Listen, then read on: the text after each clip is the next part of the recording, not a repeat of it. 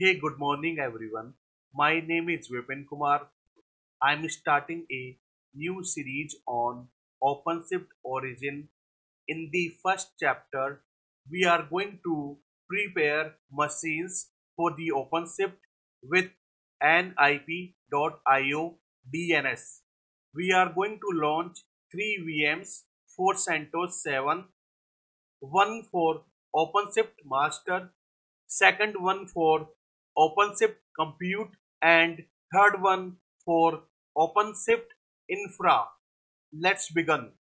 I am using the VMware Workstation 12. So create a new virtual machine, give the path of CentOS 7 ISO file. I am creating master machine now. Select the disk size,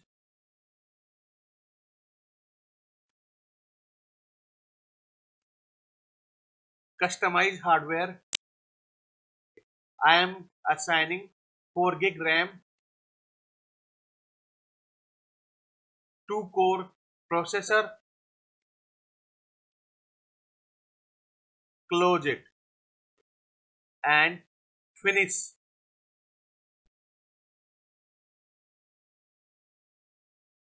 CentOS machine is getting booted. Select the language, select the installation destination and select a option automatically configure partition.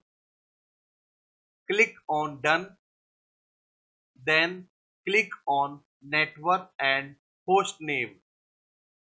Ethernet ENS33 virtual card is going to assign. Switch on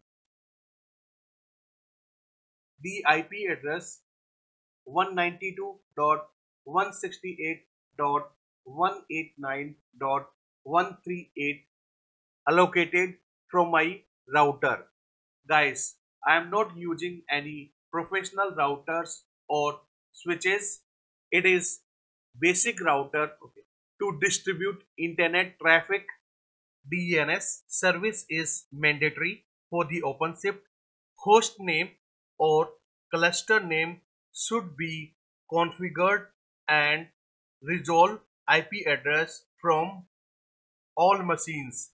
Having DNS entry in local etc host file doesn't sufficient for OpenShift environment. Since I am testing OpenShift in my local laptop, hence I don't have DNS server for my environment. To overcome this problem, I am going to use a DNS service called NIP.io.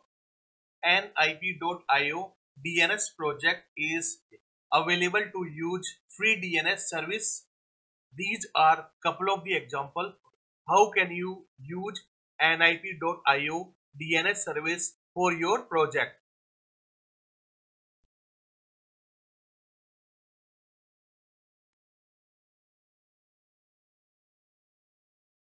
This is the DNS record of this machine. Master.ip.nip.io is pointing to IP address of this machine. Let's go ahead and apply. Click on done. Click on begin installation. Set root user password.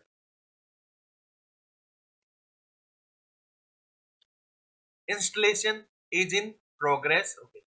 It has been completed. Go for reboot.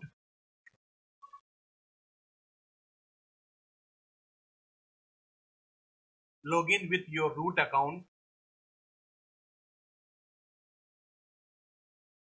Let's verify the host name and DNS.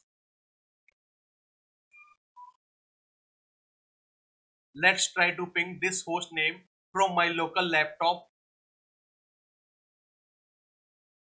Yes, we successfully able to ping host name from my local machine. It means that DNS service is working fine. Just make sure that your host name is reachable and you have internet connectivity, and IP.io DNS service should be reachable over the internet. Now we required one more step to complete host preparation. We require to add one more disk on the machine for the Docker storage. Let's add one more disk. Right click and settings. Click on add. Click on hard disk. I am going with SCSI. Create a new virtual disk. I am going with 10 gig. Select the option allocate all disk space now. Store virtual disk on a single file and go for next. Click on finished.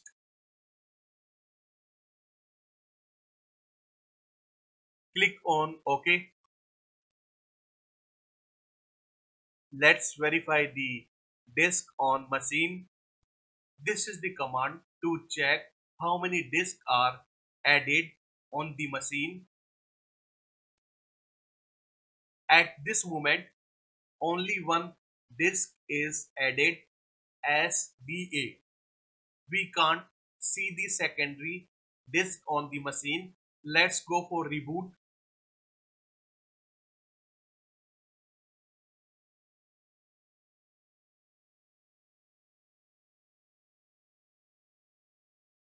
My machine has been rebooted.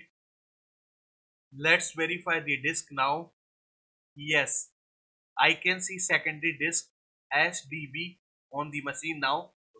Now my machine is ready for the Openshift installation. Follow the same steps for other two nodes, infra and compute. Once all three nodes are ready with an IP.io DNS, we will begin installation of Openshift Origin. Join me next video. Till now, thanks for watching. Have a nice day. Bye.